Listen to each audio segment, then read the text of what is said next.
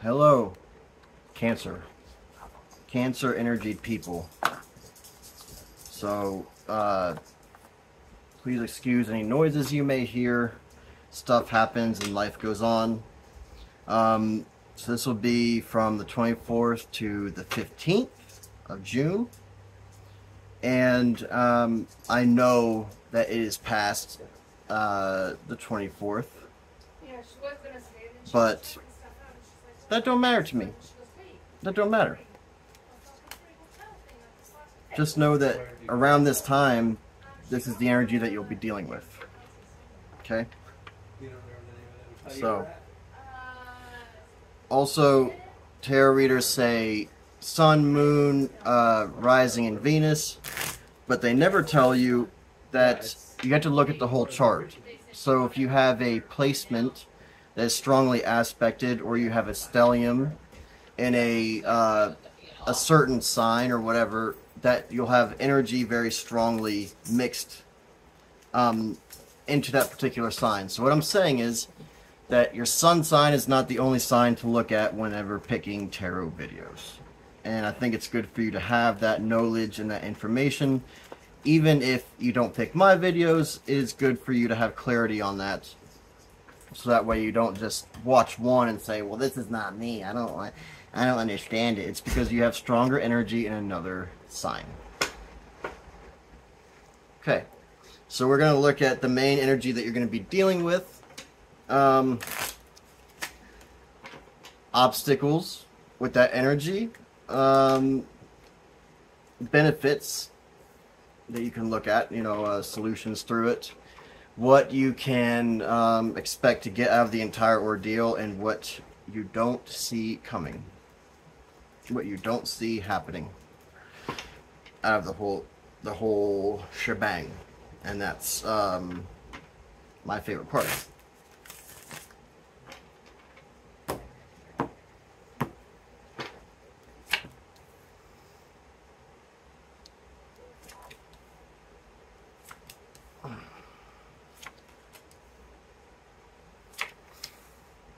Ooh. Okay. Cancer energy people. Sorry, excuse me.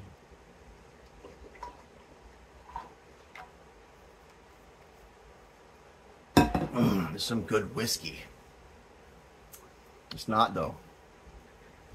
You thought it was whiskey? You really thought it was whiskey?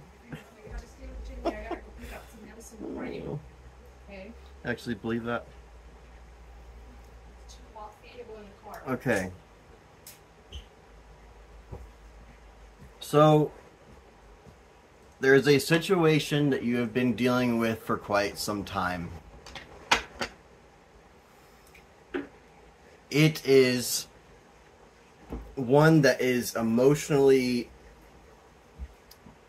Okay, this situation has emotionally drained you so much that you...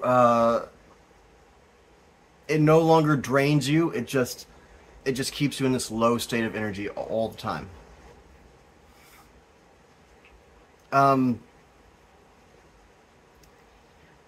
And you feel like you'll never get out of it.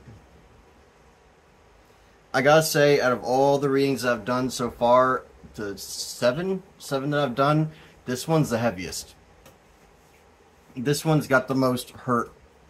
Itchy. This one's got the most hurt attached to it. So, a situation that has sapped you and drained you for so long, that's kept you in a low state of energy, that you don't think that there's any way out of it.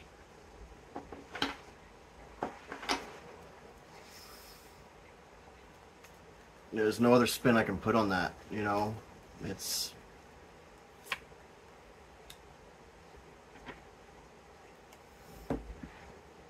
I'm gonna tell you this. I could say that this is not for a lot of you, but whoever's listening to this, I mean, it is. Yeah, obviously. I mean, that's how life works. You're dealing with a narcissist. You're dealing with someone who is very much in the mind, who is Their way of feeling is attached to what they can do with their mind. So they feel through endeavors in the mind. Now, and the negative aspect of that is that they use their intelligence to feel more powerful than others, to outsmart them, to trick them, outmaneuver them, and whatever. And it's not to say that you are unintelligent. It's to say that you have emotion. Okay, you have feelings.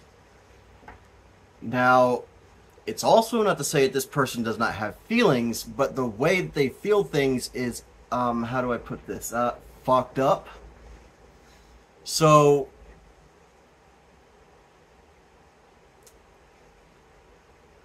if you're a normal, regular person, you're just a regular person, or whatever. Let's just say an HSP, a highly sensitive person. You know, either way, something happens that touches your heart. Whatever, you feel that. You're like, oh. It could be a advertisement on TV with sad little animals. And you're like, ah, I feel that. Oh, in my little hearty space. Right? These people take it apart like they just want me to feel bad for those animals so they can get my money. And it's, you know, I don't have too much more to go off that, but you get, hopefully you get what I'm saying. This person does not respond to things that would normally incite emotion in a person. This person does not react. Does not. It's very mental energy, and I'll say that outright. Like, I want to give you another story. I want to tell you something else other than this, but that's the truth. Like, you're dealing with someone who's very overpowering and is very, like, as mental as it gets. As mental as it gets. And it's not, because it's in your obstacles, that means that this is someone who is against you. This is someone who is purposefully doing this and is, you could have depression, you could have anxiety, you could be nervous. I mean, and dealing with a person like this, I don't fucking blame you. Like, I don't blame you. It's all right to feel that way. Like, because whoever this is, and you may be making excuses for this person. You may be saying, like, they're just going through a rough patch, or they'll get better, or at least they're not hitting me. Now, they could be. I'm just saying, I don't know your situation. All I'm saying is that you could be making excuses for this person. It's kind of how that relationship works. So, your solution, very interesting, but very true. Your solution through this is to, no matter, and whoever this is for, this is a very serious reading. Normally I joke around a lot, and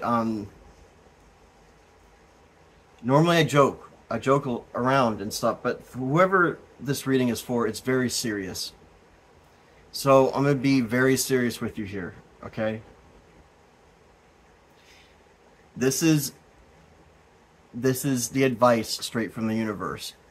If you find yourself in a place where you can choose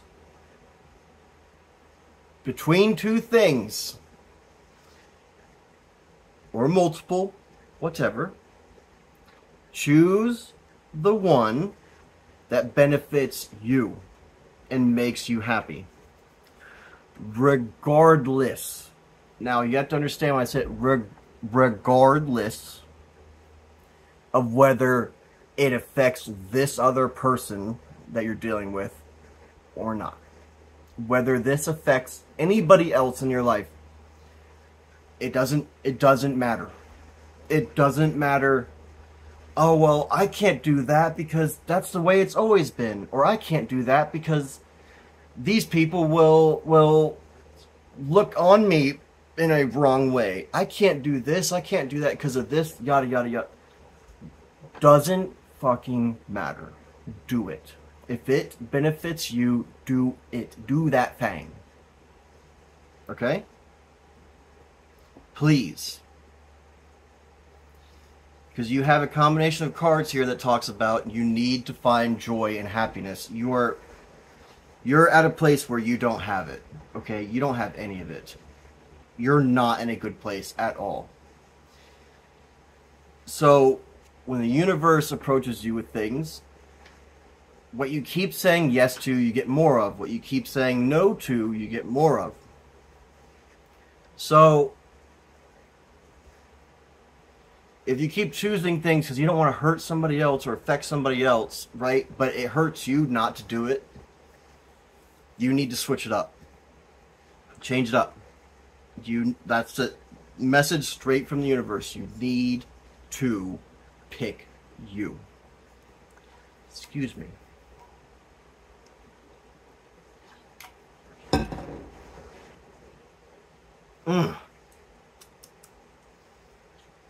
What you can expect out of this is you'll evolve as a person. You will level up as a person. You will be much more highly aware of yourself. I would say others, but you already have that part. You'll be much more aware of yourself, which is what you're missing, because you choose everyone else and you don't choose you. You don't choose you. You. Now, what you don't see coming out of this whole situation, which is my favorite part of this, all of this, is what you don't see coming, is that your ability to be intuitive and get messages straight from the universe itself will become much stronger. So if you aren't a spiritual person, which we either know, okay, for someone like you, believe me, I know your type.